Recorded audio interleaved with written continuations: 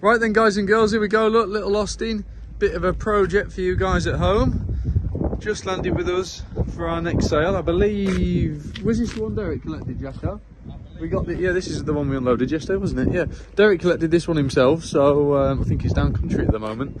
But if we get a chance, obviously I'll get to jump on and he can tell you a little bit more in the way background wise, or give the office a ring, get in touch with him.